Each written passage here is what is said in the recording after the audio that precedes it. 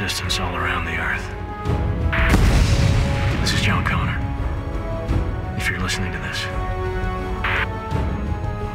you are the resistance. My favorite line in the movie belongs to you. No. Yes. What is it? What is it? What did she say? You say to your crush, Sam Worthington's character, like, I'm cuddling up to you because there's not a lot of good guys left. Is there no hope for the future women if, like, the good guys are Terminator prototypes? Well, I think that's a good question. That's all that was running through my mind during that scene, like, shit. But to me, he's human. You know, even though Right. he's robot.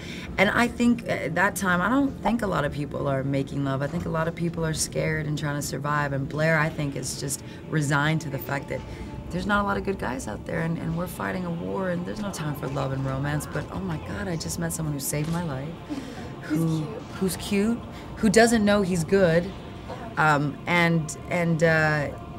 is like so broken. And I just know, like, there's just and charming and devilish, and there's just a chemistry. Because Barnes broke Blair's heart. He left me for another woman. Was it Kay Connor? Everybody's supposed to know that Kay Connor situation. Scandal. So, Common, last time I interviewed you was at the Wanted Junket.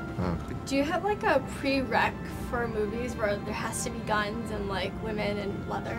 Oh my gosh, women in leather. That ain't a bad combination. Like, I'll only do a movie if there's those two things. Yo, that ain't a bad combination, but you know, I actually would like to just keep the women in leather and knock out some of the guns sometimes. But it's fun to do these films. I mean, how could I pass up being a part of Terminator? This is something that I will fight to be a part of. And this is actually the first film I got that I didn't have to audition for. So. Oh wow, good for you. It was cool. It was an accomplishment for me, but. Wow. And speaking of auditions, the director said that you would be the only person left if LA was nuked. I mean, my only thought was like, what did she do in the audition to get that kind of comment? I don't know that it was. I don't know if it was the audition. I'm not sure. I've never heard McGee say that. Just a couple of people have asked me. Yeah. I guess it's a compliment that I'm tough, that I could get in a fight. I mean, I could get in a fight. I've been in a few fights. Between you two?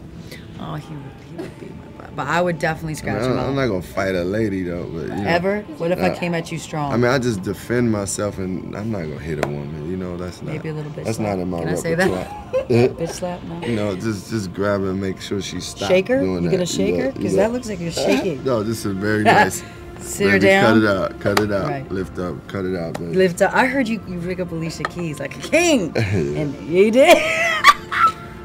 Yeah. Oh, I like it. TMI, too much information. I'm gonna pick you up, man. You gonna pick me up? All right, thank you guys. It was an amazing film, and you guys did really good. Thank you. Thank you. Nice to meet you. Nice Thanks to so meet you much. as well.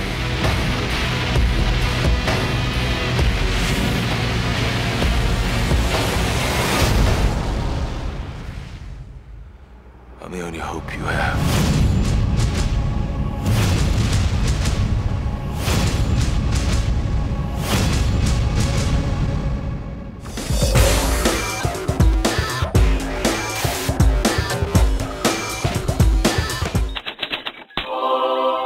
What don't you f***ing understand?